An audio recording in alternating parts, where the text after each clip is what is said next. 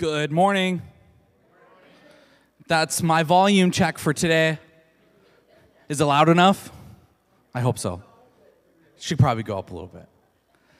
So, I wanted to highlight a few things on the bulletin if nobody, saw this or took it or grab it. At the top, I wanted to highlight, because I don't know if we plug this enough, but we do sell Quick Trip script cards.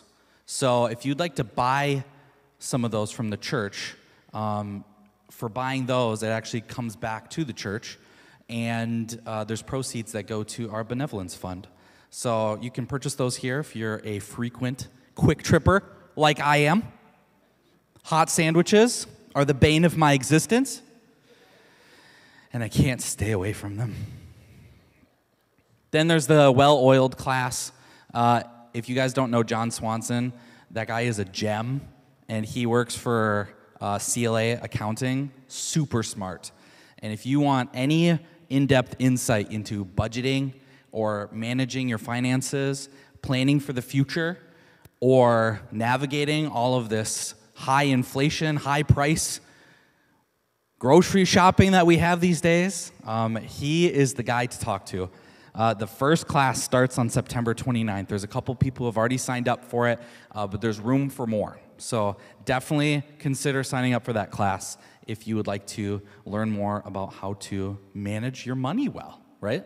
So yeah, just wanted to plug those two things before we started today. And now on to the message. Have you guys ever received a gift that you didn't feel like you deserved or that you did not expect to come your way? Like a real true surprise. You guys ever watch those videos of like parents that surprise their kids with like a trip to Disneyland, and they catch them in the car and they got their suitcases all packed up, they don't know where they're going, and then they spring it on them like, we're going to Disneyland, and they freak out? Or the videos of Christmas, and there's a giant car out in the driveway with the huge oversized bow on top, and it's like the dad's dream car that he's always wanted since he was a kid. Or there's the videos of like the puppy inside of the box, and it springs open and everybody's excited.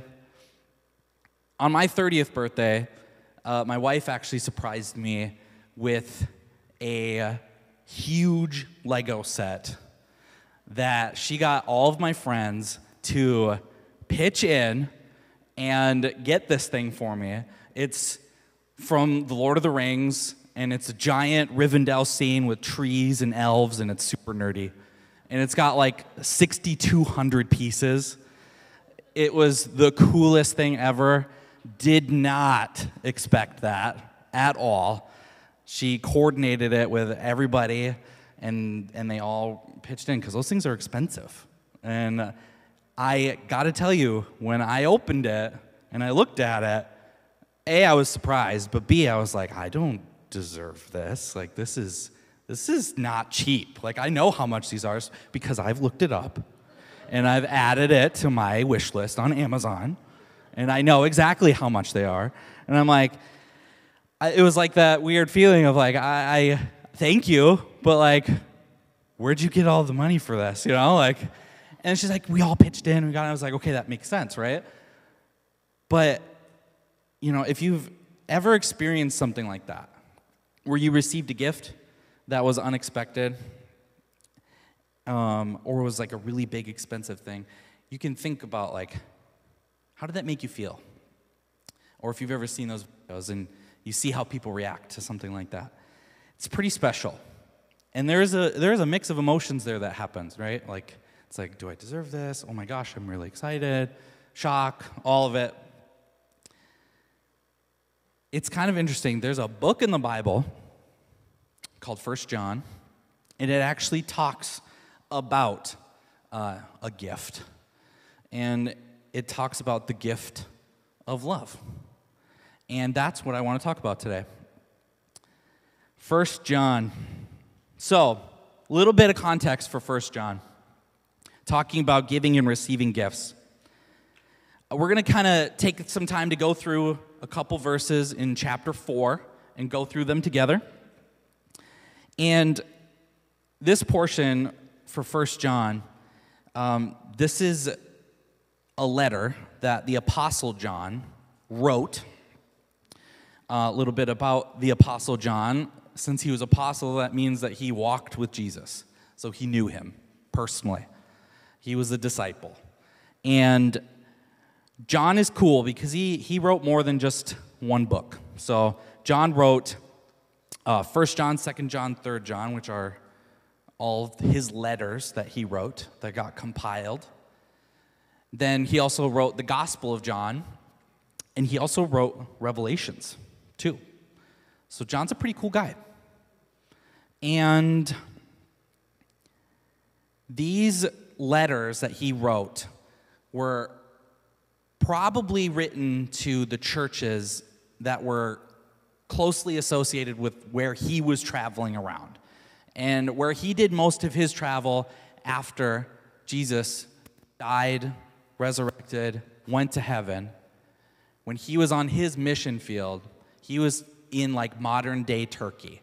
So he was going and helping churches that were already started. He was helping plant new churches, and he was writing letters to existing believers. And that's what this letter was in 1 John. He was writing a letter to people who had already decided that they were going to start following this Jesus movement that was going on at the time, which I think is important to kind of set the stage as we go through this together. So in chapter 4 of his letter, his first letter, he talks about the gift of love. And right before the verse that we're going to start with in verse 4, he is talking to the church, these Christians, and the way it's written, it's like he intends for it to get circulated around to other people. They would get the letter, and then they would repeat the message to other people. So he's expecting this to hopefully spread to as many people as he could get this in front of, right? He's talking about how there are people who are claiming to speak the word of God or claiming to follow Jesus, but their words are not their words are not lining up with the message. He's warning them about false prophets, about people who claim to be following the movement, but they are in it for their own gain. They're people who are just trying to get famous off of the message, people who are just trying to make a quick buck off of people who are trying to deceive other people, and maybe just trying to gain their own power, right? They're doing it for themselves. And so he gives a warning to them. Hey, watch out for this. It's happening. I've heard about it. It's going on. And he reminds them that they have the Spirit that lives within them. And that the Spirit that lives within them is different than the Spirit that's in the world. And you're going to know the difference because how people are acting and what they're doing isn't going to line up with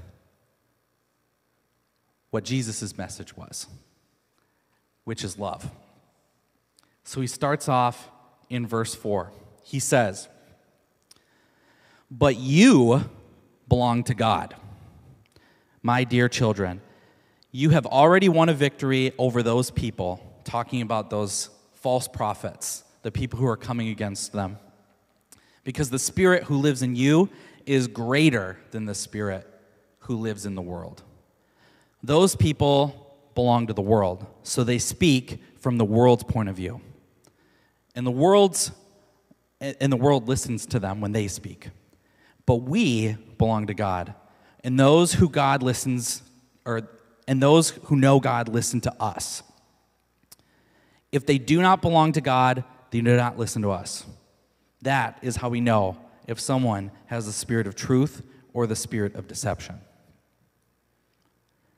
John is reminding his audience that the message that was being spoken by Jesus and the message that was then being carried on by the disciples, the apostles, and all the churches that were deciding to follow Jesus was going to be different than what they were hearing out in the world.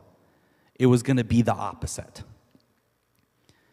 The world was going to offer a lot of different things every single day, just like it does today.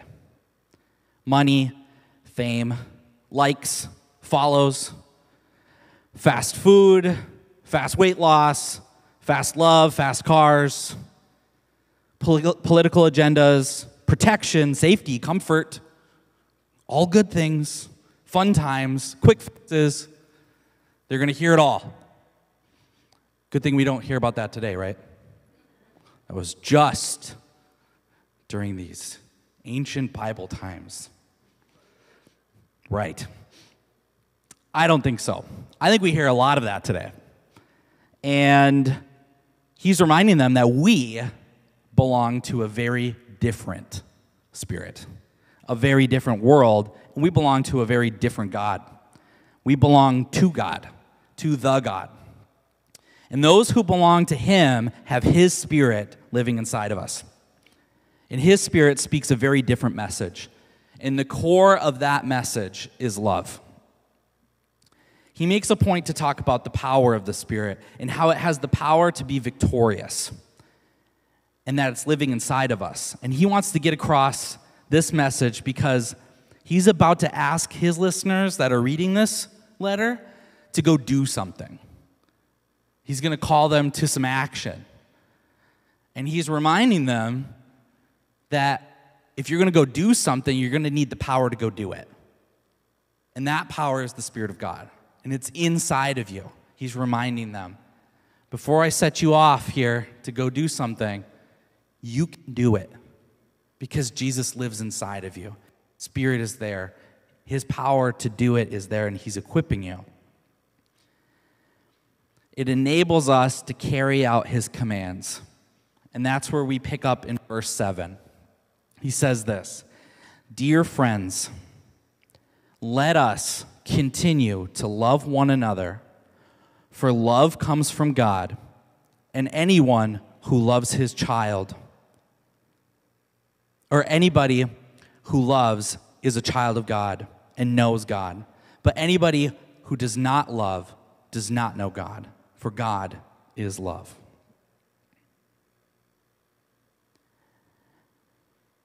It's a very simple message, yet it is also very deep-reaching, right?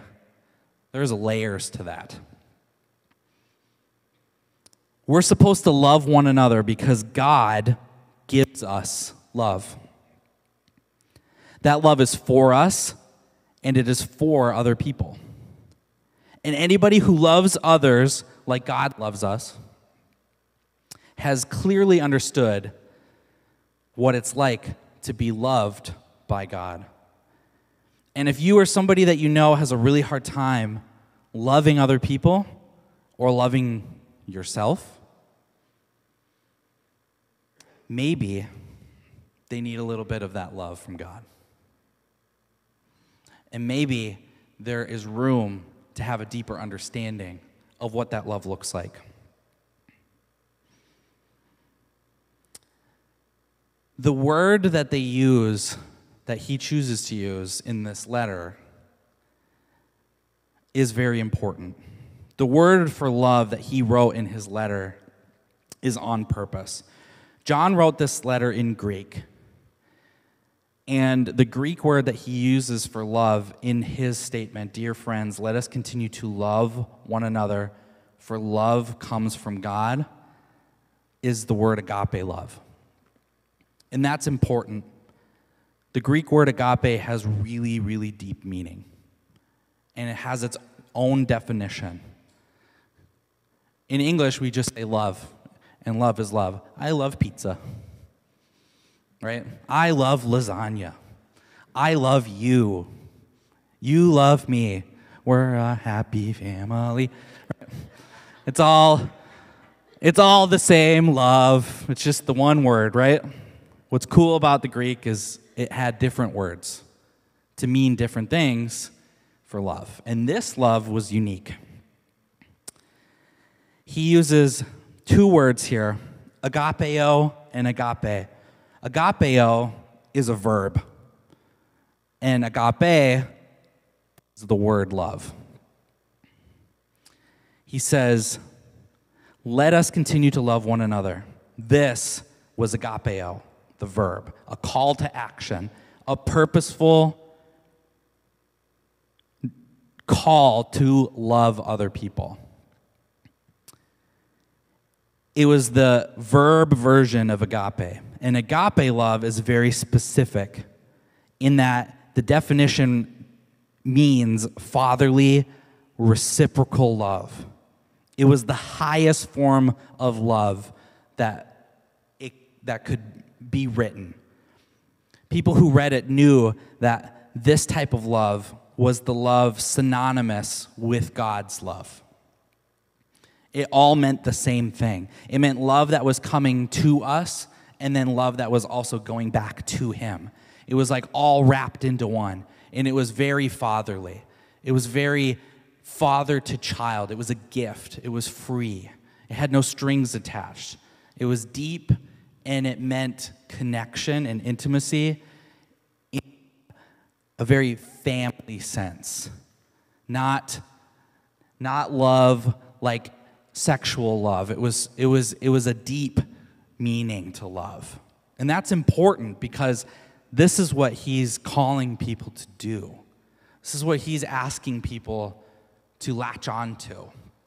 And that's important because there's weight to that. The agape love word is used throughout the New Testament, and it becomes synonymous in the New Testament with the actual act of Jesus dying on the cross for you and I. That was a full, true expression of agape love. And they used that over and over to describe the type of love that was given to us. But then clearly John used it as a way to remind people of how they should be loving all of the people around them. That's pretty powerful. That is some strong stuff. What's really cool about this too is agape love is used in another way in the Bible, and specifically in the New Testament with the early church. They used to use that word to describe the feasts of fellowship that they had with each other. They would call them agape feasts, agape fellowships. And just so you guys know, what we did at the park last week when we all got together and we were down at the band shell and we were eating food and fellowshipping with each other and worshiping God and doing that, that is an agape feast. That is an example of exactly what he was talking about. Anytime that we have the opportunity to worship God, worship who he is, share a meal together, fellowship with each other, build relationship, that is a great way to show agape love to other people and to experience it. So it's definitely on purpose that this was used here. And can I just say, after describing all of that, the journey of understanding God's agape love for us is just that. It is very much a journey of going through that. And it is a journey that does not end while we are alive. It's something that just keeps going all the way to the end. It develops and it grows. We have the potential to grow deeper in our understanding of God's love for us every single day for the rest of our lives. And in the end, we will still only scratch the surface of who God really is, how much he really deeply loves us, and how much we're called to deeply love other people. Like, there is so much room for us to grow in our understanding of who he is and how much he loves us. And the more we pursue that and dive into that, the more we get to offer that love to other people. And that's what he's asking here in 1 John. That's what he's getting to. And that's what takes us into verse 9 through 12. It talks about how much God loves us. He's not just going to sit there and tell people what to do and not give them any context of what that love looks like. He immediately jumps into how much he loves us. Verse 9 through 12 says, God showed how much he loves us by sending his one and only Son into the world so that we might have eternal life through him. This is real love. And as we've just mentioned, the word he put there was, this is real agape. This isn't the fake stuff. He just got done talking about what they were going to be offered by the fake people. And he said, no. If you want to know what real is, this is the real. The real love, the real good love, is the agape love. It's the love of the Father sending his Son into the world to die so that we could have eternal life. It's not that we loved God, but that he loved us and sent his Son as a sacrifice to take away all sin. Dear friends, since God loved us that much, we surely ought to love one another. No one has ever seen God, but if we love each other, God lives in us, and his love is brought to full expression in us. What kind of love does that sound like?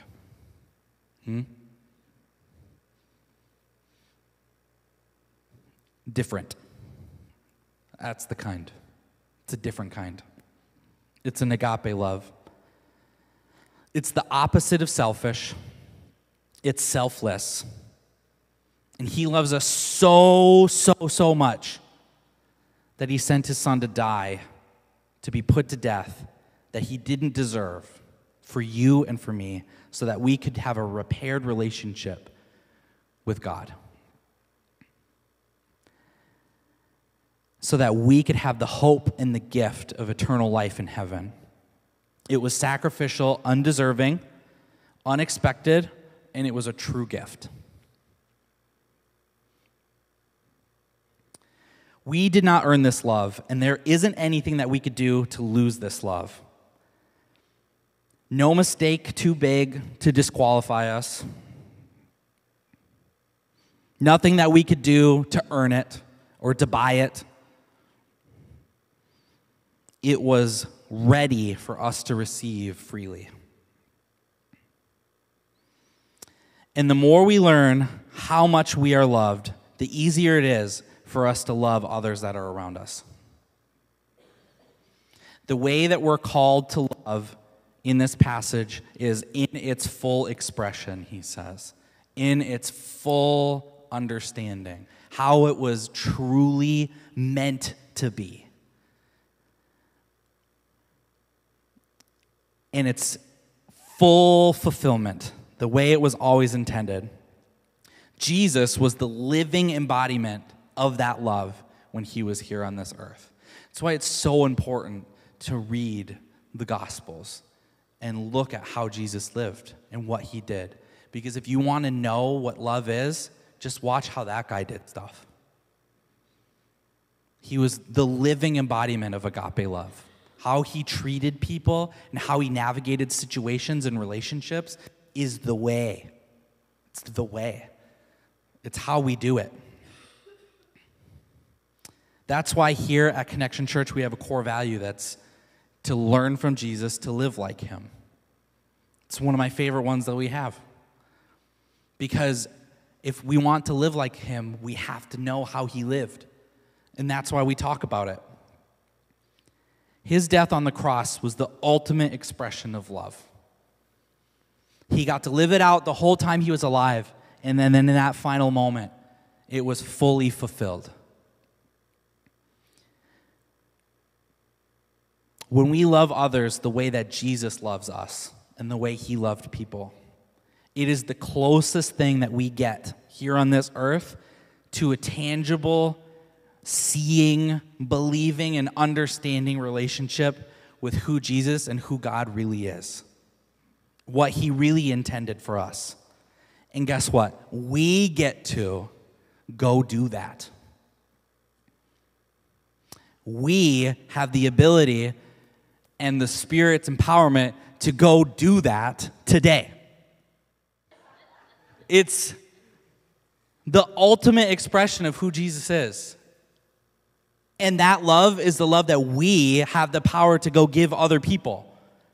Like, it's not just the fake love. It's the love that we actually get to offer to others.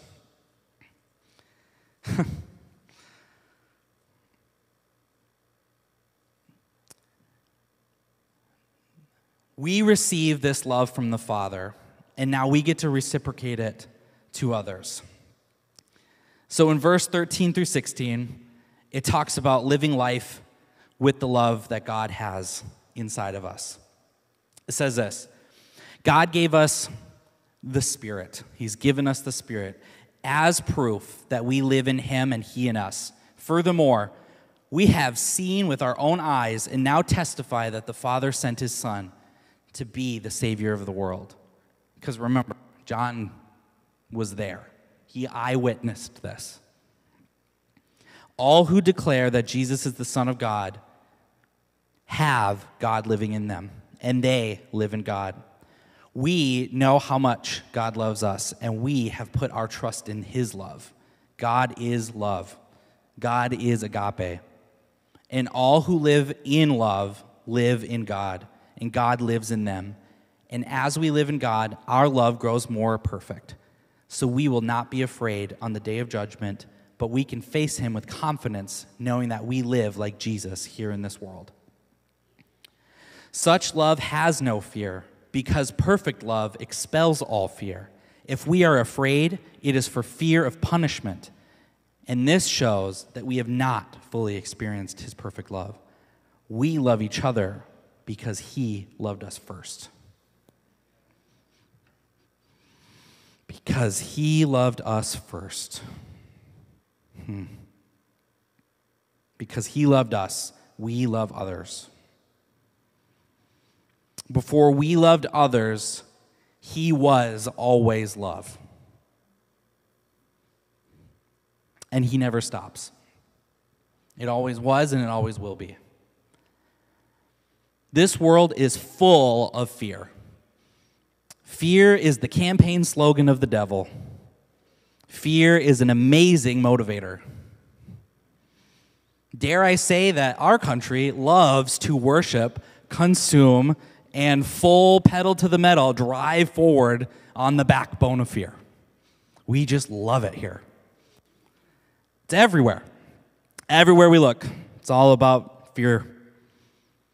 And last time I checked, that means that would be the message of the world. And Jesus, His message is the opposite of the message of the world. His message is a message of love. And according to this love drives out that fear. This love is what conquers that fear. It is the 180-degree difference from fear. And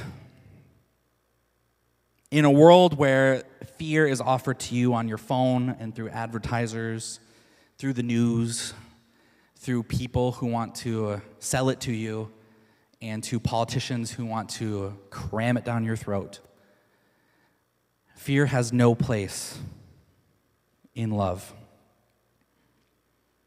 John saw the love of Jesus firsthand. He was an eyewitness to who He was. And now he's talking to an audience that didn't get a chance to live with Jesus day to day. He's trying to describe to them who He was when He got to live with Him, what that love really looked like. And God is speaking this message of love through John to the early church and now to us. And that same love that the disciples experienced when they walked with Jesus is the same that we get to experience today in our lives. And it's a gift.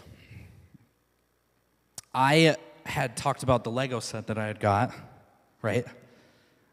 Well, let me just say that pales into comparison to the greatest gift that I've received in the last many years, and that's been my time in counseling, working on my story, and the love that I've received through people who have clothed themselves in Jesus and being him for me in person.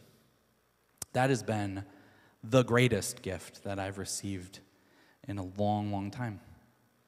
And it's truly special. I had to receive it from people who were acting through agape love. I didn't earn it. I didn't deserve it. I knew I needed it, but it was given to me as a gift from somebody who knew how to love well. That circle is something we all get to recreate everywhere we go, if we take it to heart, if we put it to action, and if we step out and live it out. And that's why he's sending this letter. He's sending this letter to the church to remind them, this is what we're called to do. This is what we have an opportunity to do. How do we expect to love others well if we don't love ourselves? Right? That's where it starts. We need to learn how to love ourselves. I am able to love my wife and my kids and my coworkers and my friends and the random people that I come into contact with as the Spirit enables me.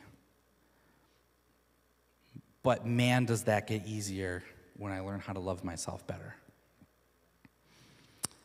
From growing and evolving and understanding of how much I am loved, the more I am able to know him and how much he loves me. And I'm not perfect. None of us are. And we never will be. So in case you were hoping to hit perfection one day, sorry. It's not possible. But we are called to love others and to live more like Jesus. That we can do. But it takes some work. And it takes some doing. And it's hard work. It's not easy. Let me just say that if you've ever felt the way that I've felt, unworthy or being unkind to yourself, please seek some help. Talk to somebody. I know here at Connection Church, we have a staff that would love to talk to you. We have licensed counselors that would love to talk to you. And that is something that Jesus would want for us. And it's something that we choose to offer to each other. But can I just say that there's that? There's also the relationships that we get to just have with each other through friendship and through fellowship and through a church body that brings the exact same healing through love if we allow it. And it's learning how to love well and learning how to receive love well.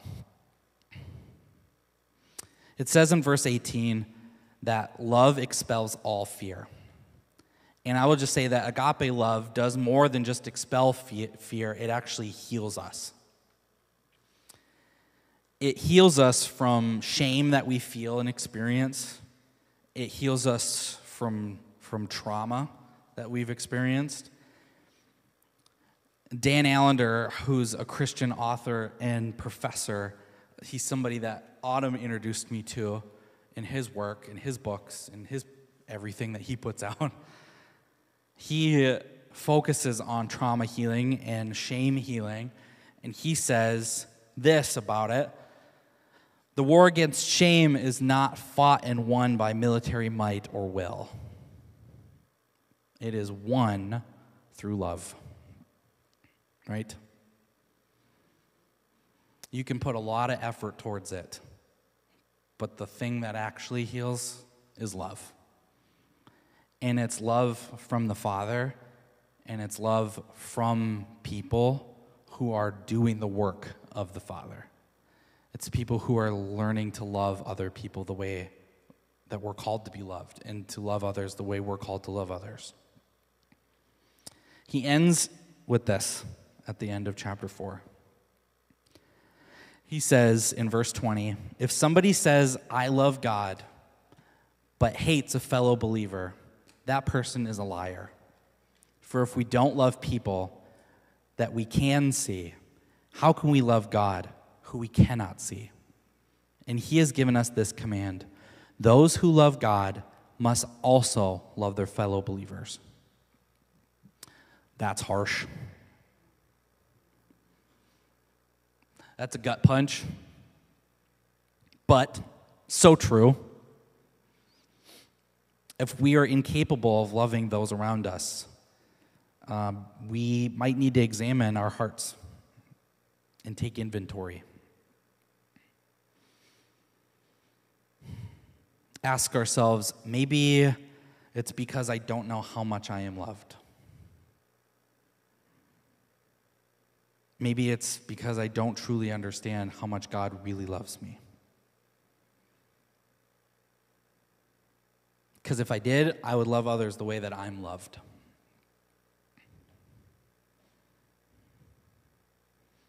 But let me just say this. It's okay to admit that loving other people and loving ourselves is really hard. I'm not just saying, oh, yep, that's me, and then that's it. Or, sure, that sounds great. Super easy. Nope. Hard stuff. Hard stuff. It can be very, very, very difficult. Not only is it hard sometimes to love people who are hard to love, but it's also hard to know how much we are loved in this true agape love way, the way Jesus intended for us, as John described.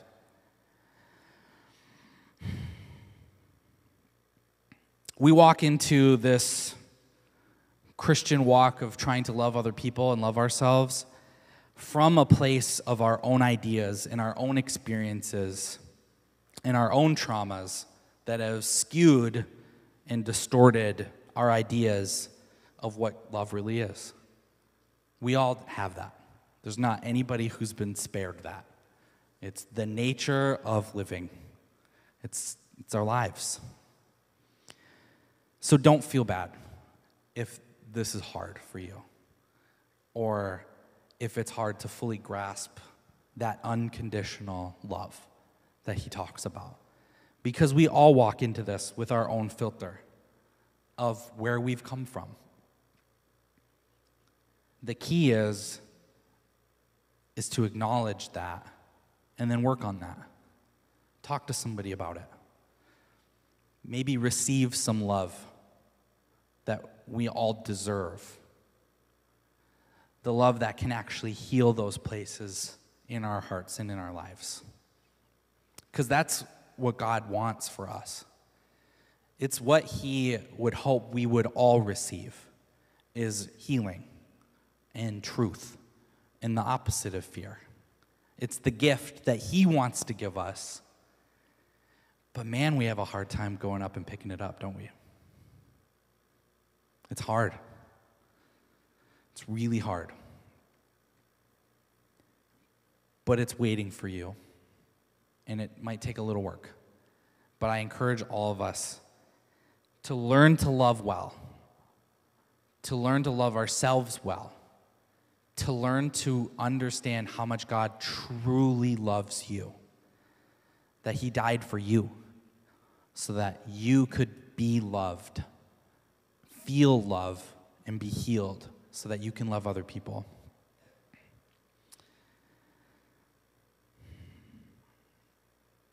He wrote this letter with a purpose.